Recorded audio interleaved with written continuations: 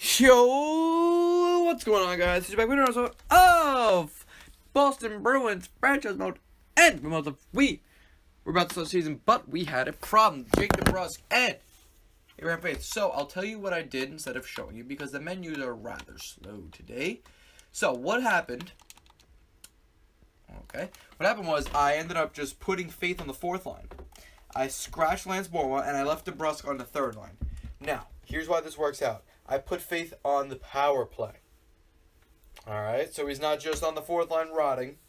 He is on the power play. And I also decided if Faith attains the role of a top 9 player, meaning a third line scorer, checker, or better, Jake DeBrusk will be traded. Trading anybody else on this team right now is out of the question. And that way, once we trade DeBrusk, we could either bring in someone with 1 year left that's really good, throw him on the fourth line, or we could just reinsert Buoma and get some picks out of him. All right? That's simple. Of course it is. The second I say I'm going to think about acquiring a pick. 5-3 dub to start the season. We went undefeated in the preseason, so I expect big things out of this team, considering we are stacked this year. Although, the other guy we have, Bruce Holland, our second line center, is 85 overall. His offensive stats through the roof. He's listed as a third line scorer, but I think he's going to have like 30-40 goals this year. I think he can. 30-40 goals this year, yeah. Bruce Holland's going to be a beast this year. EICHEL, Goudreau, and Pasternak is the line of the year, in my opinion, unless Stamkos' line is still together, in which case we are boned. But, dude, we're winning. All right, this is a good start. Good start. I love how we have the Bostonian build. The products of Boston College and University. Love that. Love that. Would have loved to get Chris Kreider and the Hayes brothers also, but you know what? I like the team we got right now. I like the team we got. We got a good mix of everything. We got the two-way forwards, snipers, playmakers, grinders, defensive defenseman, offensive defenseman, two-way defenseman. We have a little bit of everything on this team, and it's excellent. Oh, please don't tell me we got a scouting assignment already. Oh God, why is this even in the game? Should be a turn-off scouting thing. Just please. I don't care. I don't mind not doing the scouting assignment. I'll live. Believe me, I'm just trying to simulate. These videos could be minutes shorter and more convenient for the viewers if there was not a scout. But it's all good. Also, I think I'm going to postpone the blank in today's NHL, referring to bringing back old school teams putting with today's NHL. I'm going to postpone that until NHL 18 because I don't feel like making these players towards the end of NHL 17 and then just not having them in NHL 18 and putting in all the work again just to bring in more guys. You know, I'd rather have them all on hand here. Because another idea I kind of want to take from X-Tech, I like it, the Legends fantasy draft. I think it's sick. But I don't know if I would do the fantasy draft approach. We'll see. I don't know. I think it's a great idea. It's just, I got to find the time to do it. And next year I will have that time as I will have graduated from my current study facility. That's what we'll call it. I don't want to specify what college I'm at. Or what high school. Who knows? Who knows? That is for you to guess. That is for me to know and you to guess. Although I can assure you I will be relocating in late June. I will be relocating to a new state. And I will leave it at that. I will no longer be a New Yorker in a little over a month, which is actually kind of sad because I've been a New Yorker my entire life, but it's all good because where I'm going is basically like New York. Actually, at this point, it literally is. It's amazing because we went. I'm not even gonna get into that story, but it basically is New York where I'm going, so it's not gonna be super crazy.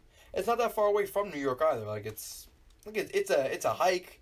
Not something I would do on a daily basis, but it's, you know, not crazy. Going towards the warmer weather, so I'm kind of happy about that. Oh my God, no more cold vlogs of me freaking freezing when it's snowing out, walking home from school. Ay. So sick of those days. Bro, we're killing right now. 31-4. The Bruins team, I'm so glad I did what I did. Oh, it's a loss, damn it. Oh, I don't know what I did, but I did it. Tell you, that's it, man. You gotta get Excuse me. Homegrown talent. So we needed. Bro, 1-0 dub. Better than a 1-0 loss. How about Nashville, bro? The Predators in the Cup. Well, you know what this means. They're going to get the curse of Edmonton. I feel like. They're the team this year that overachieves.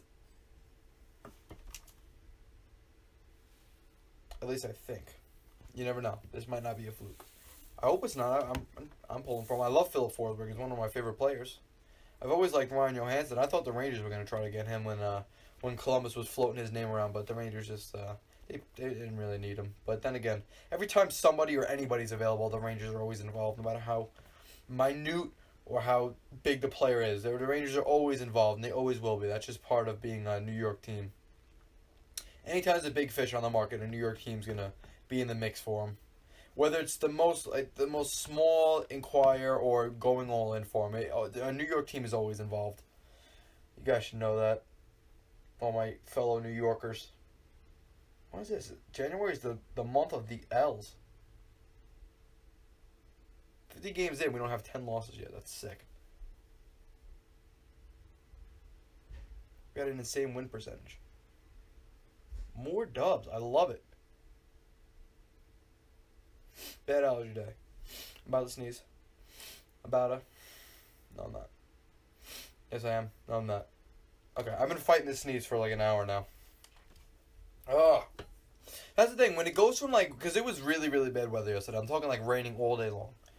From pouring to drizzling, pouring, and back and forth. When that happens with me, I don't know why.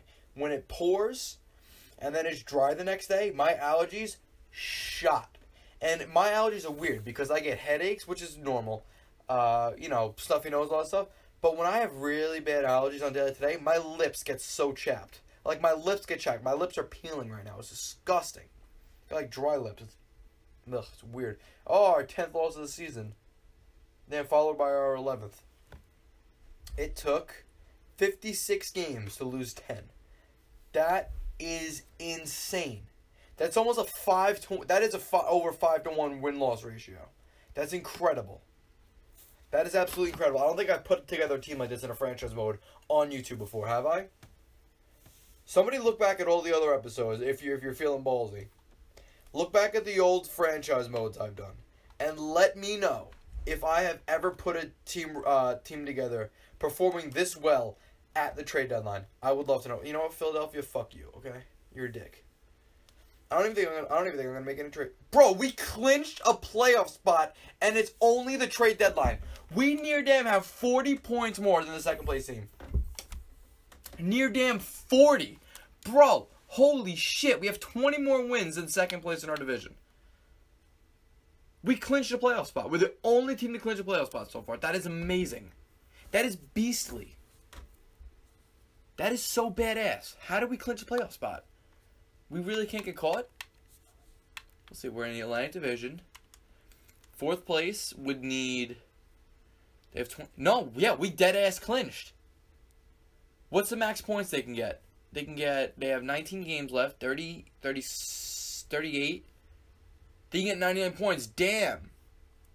So we must have clinched like a week ago. About a week ago.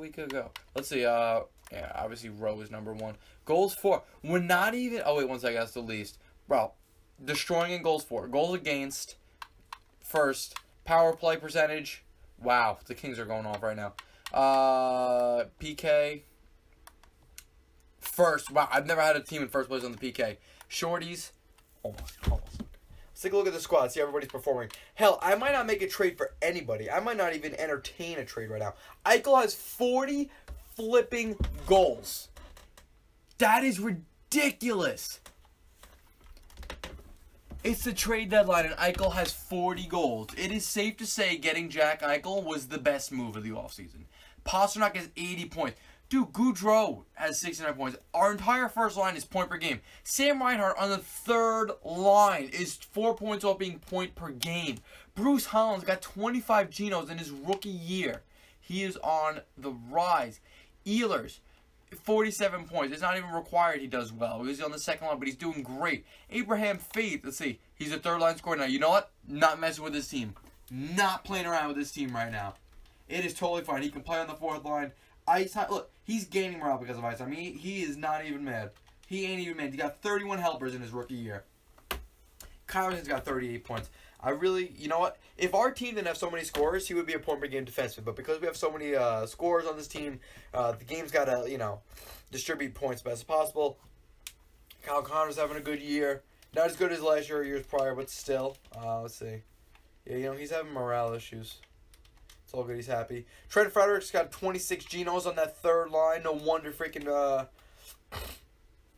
Reinhardt's doing so damn good. Jesus Christmas. Hannafin, DeBrus's doing good on the third line.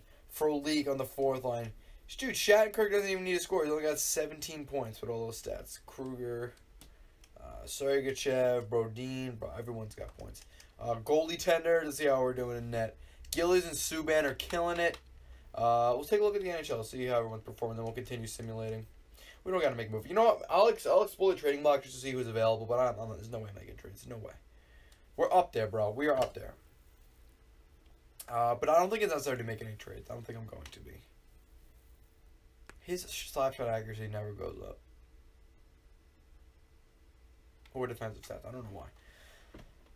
That's insane. That is incredible.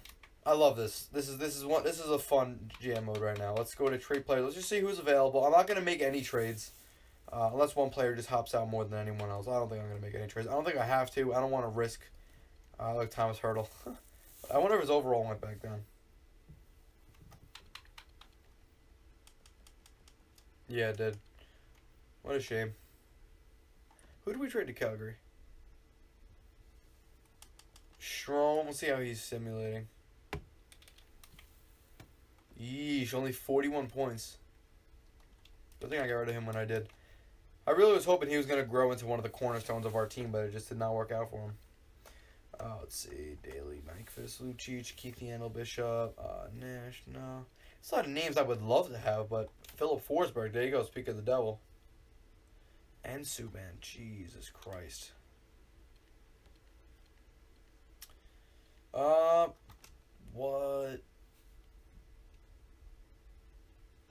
God, these are all attractive names.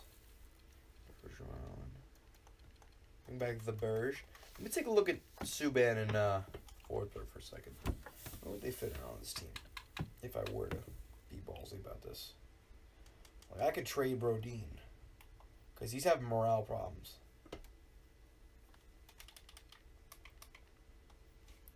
Only a plus 12. He's doing fine. He's still, he doesn't like anybody, this guy. Holy shit.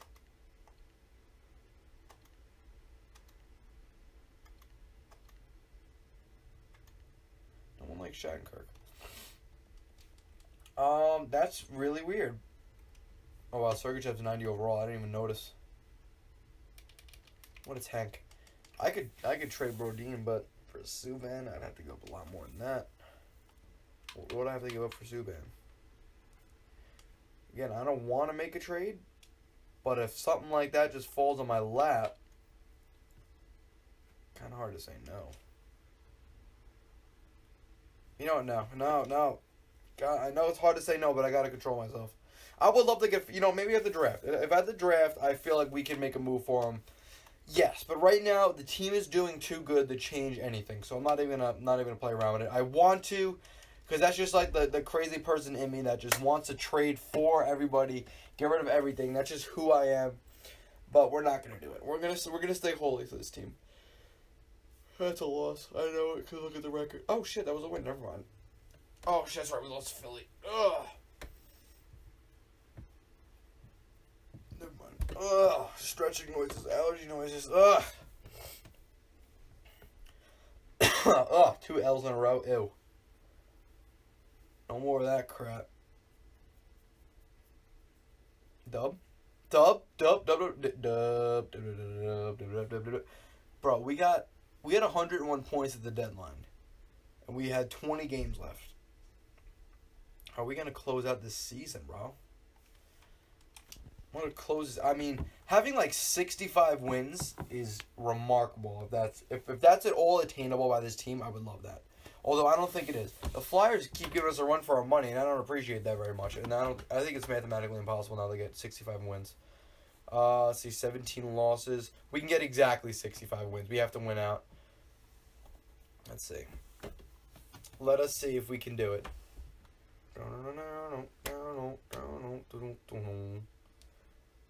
Ottawa, how are they doing this year? I didn't even... 29, 41, and 8. Dub. Buffalo. Beat Buffalo. Oh, we don't necessarily have to win out. I'll take it. I'll take a win out. Dub. Bro, can we get 65 win season?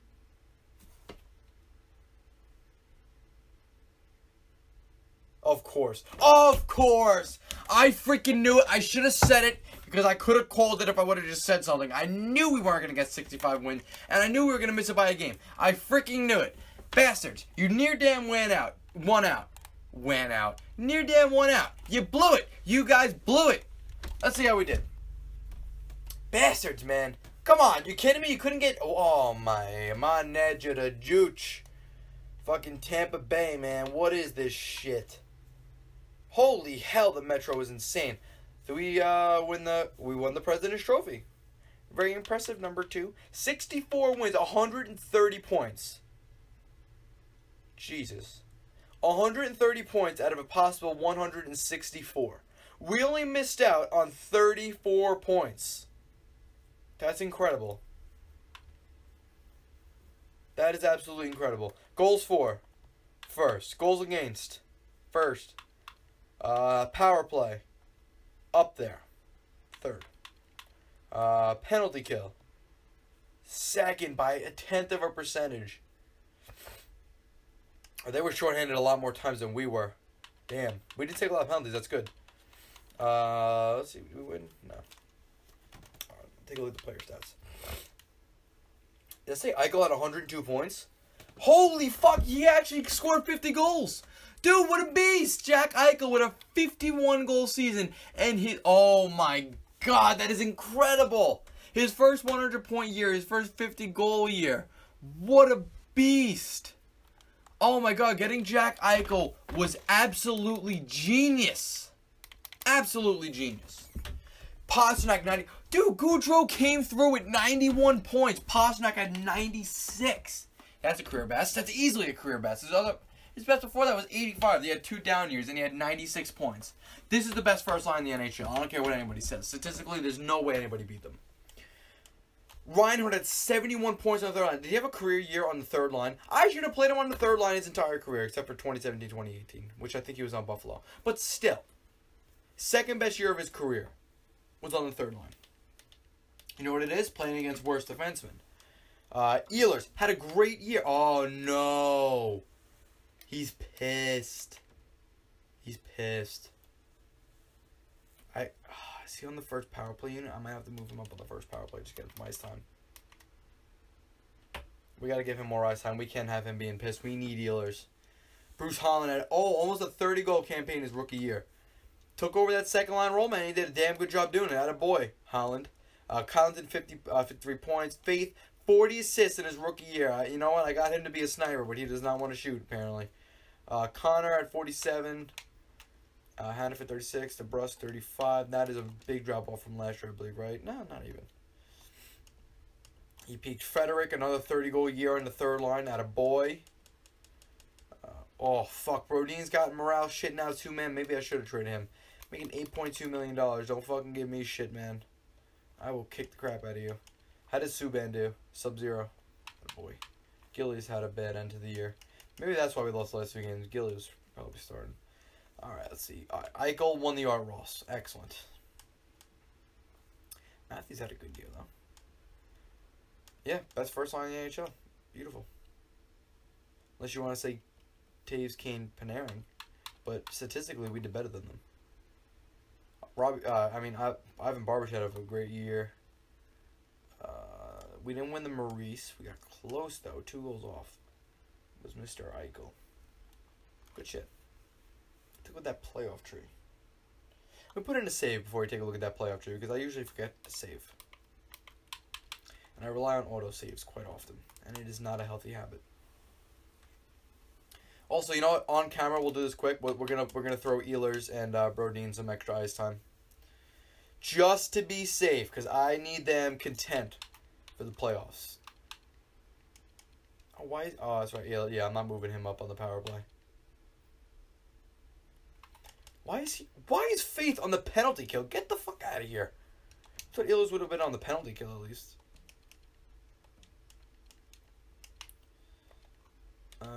Yeah, Kylington, no. We're going to reserve you for, what's it called? You know, whatever the hell it's called. Offensive minutes. Yeah, you go. You'll leave it like that. Alright, well, so they'll get some more ice time. They'll be happy.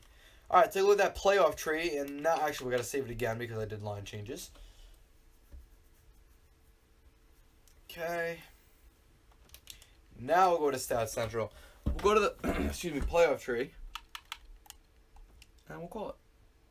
So you got Colorado, Dallas, Winnipeg, Anaheim, San Jose, Vancouver, Edmonton, LA, Flyers, Capitals, Rangers, Islanders, Buffalo, Tampa Bay, and your Boston Bruins against the Pittsburgh Penguins. So, thank you everybody for watching. And if you do not need hearing aids, I will see you all in the next one. Peace!